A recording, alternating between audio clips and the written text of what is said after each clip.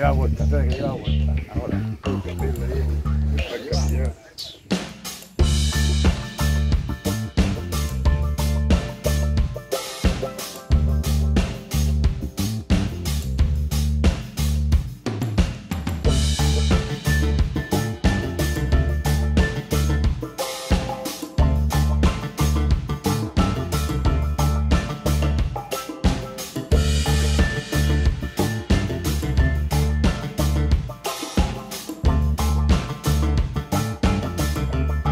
Out for a yacht on the Vela Latina. Just rigged the lantern sail on a big lump of wood, which is held up by a big lump of wood, which we float in a big lump of wood. It's pretty cool. So they're a bit worried that we're maxed out with breeze, nearly 15 knots of breeze, and so they've asked for my big fat butt to come along and be a bit of ballast today. So it should be really good fun. Yeah, we'll see what happens. There's lots and lots of blah blah blah. Not much action, but it's all good fun. Yeah, we've got the maestro. Where's the maestro? Here's the maestro, Miguel, telling them all what to do. It's very, very funny, quite cool, very cool to see the old master there telling the young chumps what they should and shouldn't be doing. We'll see how it all goes.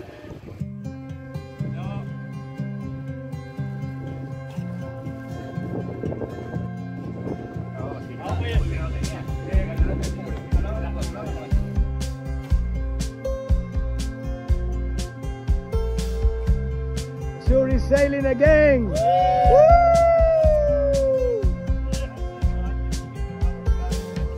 Been waiting 2 years for that moment, so we are very happy now, Shayne. And we really appreciate your help today, you know? New Zealand team! Eric, saluda!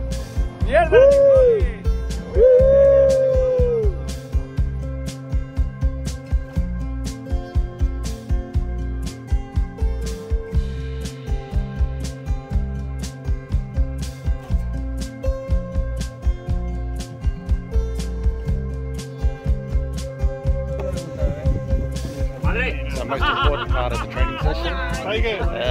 Pulling up behind the island, dropping the peg, and drinking champagne. This has sunk 3 times so far because the hull, the fibreglassing wasn't good enough. Because if you come up closer, there's all these little holes, and water would come in, and then it sank 3 times. So we're currently helping our friend Miguel properly seal the bottom of the boat so that it won't sink again. So here's a classic example of why you need to pre-fill or fair out where you're laminating. Here a friend of ours has been laminating his old Vela Latina, and it's quite rough and rugged. We've got lots of holes and bumps and lumps and sharp corners to go over. And you can see here where somebody's actually tried to laminate before, and there's a massive air bubble under the glass between where the timbers are joined together. So I'm going to try and finish off this last little bit here and show how it's done, how we would prepare this really unideal surface. So you can see there's copper nail holes, nails in the glue, holes in the glue where the splines haven't quite gone deep enough, cracks in the timber, and lots of hard corners. So I've mixed up some resin and microspheres to make a sort of a honey type consistency, and I'll backfill all this so it's ready to laminate over.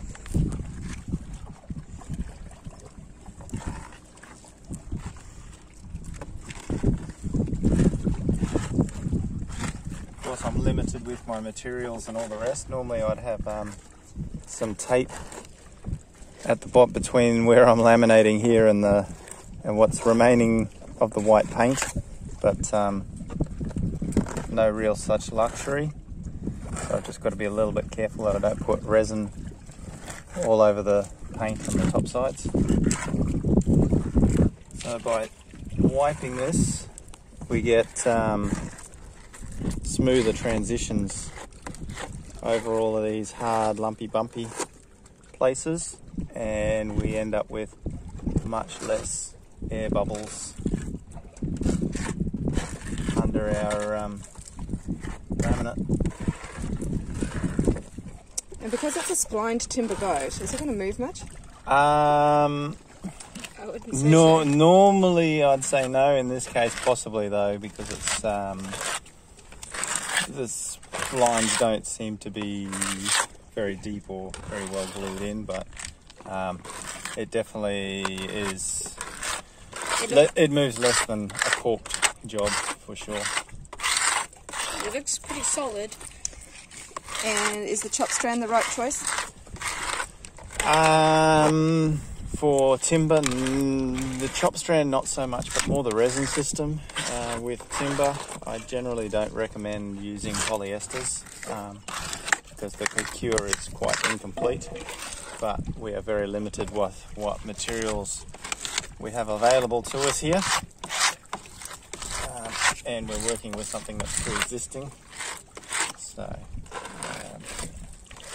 a little bit snookered in that department, but it's what we have to work with, so we do the best that we can. And what are you doing? What's Dad got you to do? You've got to smooth all of this? Yeah, I basically got to fill in all the potholes that's leading to the wood so it doesn't rot out and it doesn't sink again. Because this Vela Latina has sunk 3 times already.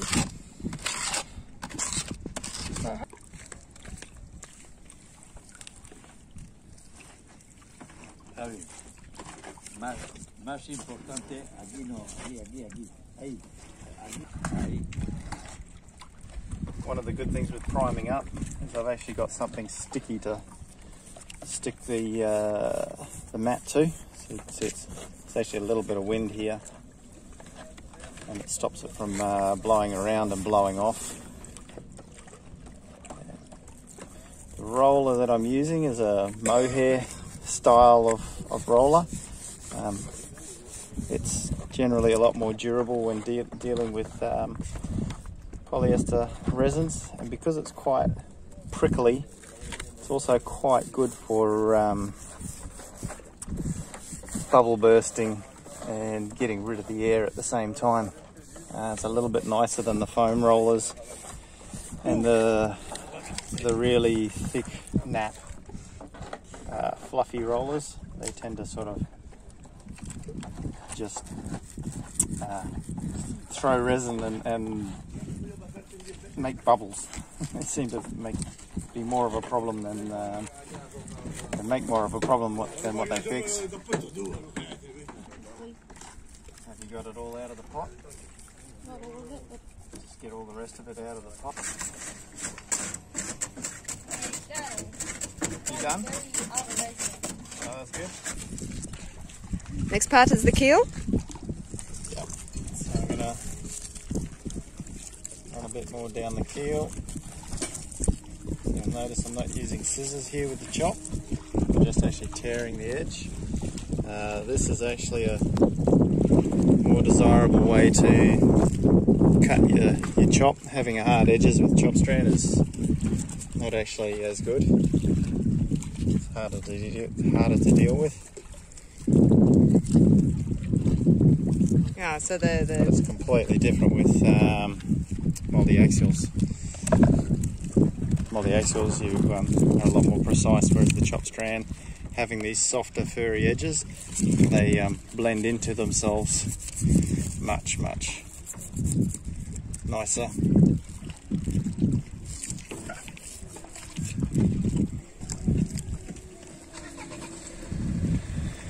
I should have pulled a cove in this corner here so you can see I'm struggling to get it all to wet out properly.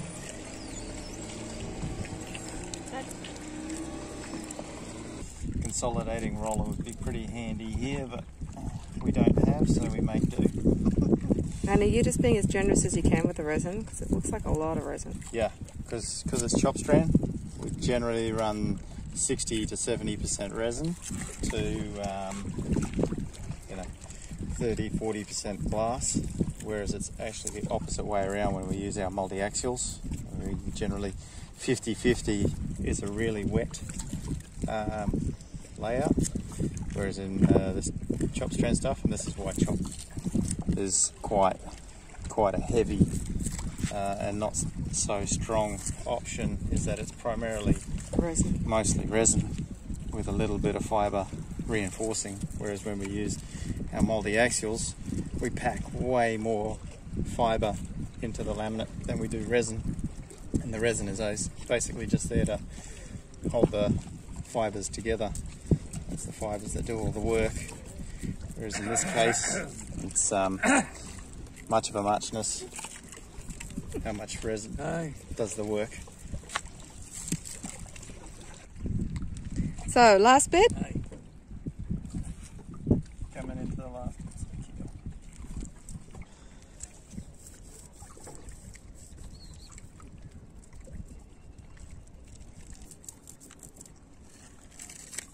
So rough.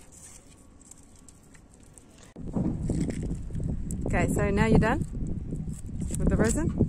Yep. Tried to seal up as much of the caulk as I could. Try and make it as waterproof as possible.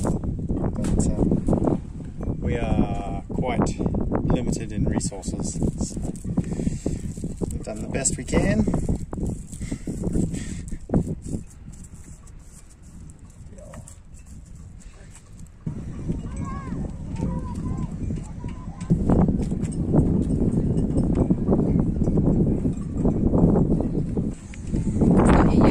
Shayne? Racing finish. This is the full-blown racing finish. Racing to get it finished. Laminated in the morning, painted at lunchtime, sail it this afternoon. I think you might be onto something there, hey? Yeah, next level.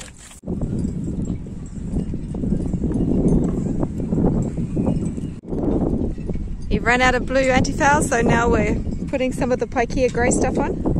Yep, rough and ready. So I was laminating this morning, painting the top sides at lunchtime, antifoul this afternoon, ready for sailing tonight.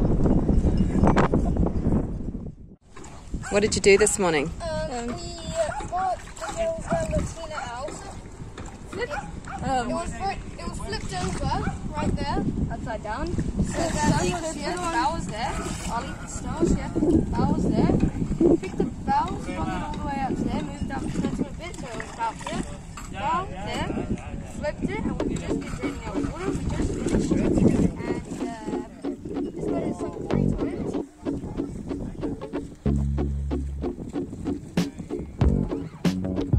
Yeah, if you like.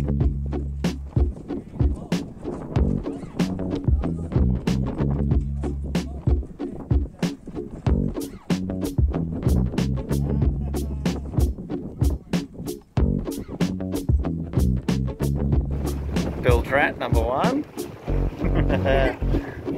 Bilge rat number 2. It's actually just pulling a string. Super high tech, flexi top mast. Nearly taking out the kayaker in the process.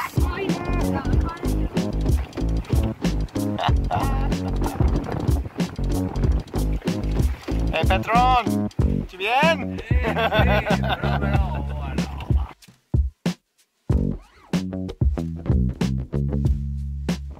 So we trim the sail by rotating the lantana around the mast, so we're going downwind. So you can see the tack of the sail is actually off the bow, and as the puff comes on, oh, I've got to ease it, my telltale saying I'm stalling. So ease, whoop, until I try and get it to attach. There it is, telltale flowing, and the boat speeds up, creates a bit of a parent, and I've got to pull it back on again, just like any other race boat. Bloody cool.